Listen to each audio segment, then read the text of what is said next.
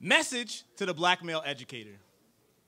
When a young black student says, "You look like my dad," at no point refute it in your mind or reject it with your posture. Don't strain your spine trying to distance yourself from the moment. Never abandon the memory. Remember, all the fathers missing. Third Sunday in June, the fathers away. Some love through the distance, transcending captivity, even death. Others fall off in early autumn with fertilization, never consider being an ancestor. Imagine the impact passion can have years after satisfaction, stacking generations. The first time a student told me, "You look like my dad," I forgot. Blocked the awkward feeling till it happened again. The second time, I reacted like a child, ignoring the responsibility to respond with kindness, ignoring her plea for recognition. By the third, I had learned to accept the compliment.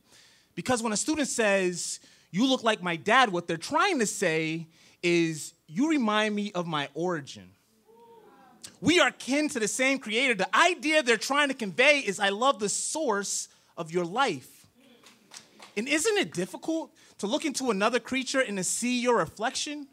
But it's important to foster that recognition of resemblance. So the next time a student tells me I look like their dad, I want to say, "My daughter was born during a blizzard, the last hour of 2013. We named her Kuumba.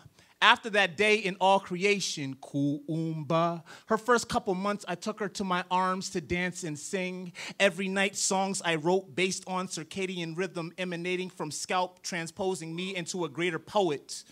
I want to tell that fragile student, when I look at you, I'm reminded of poems I admire but didn't compose. You sound like improvised music.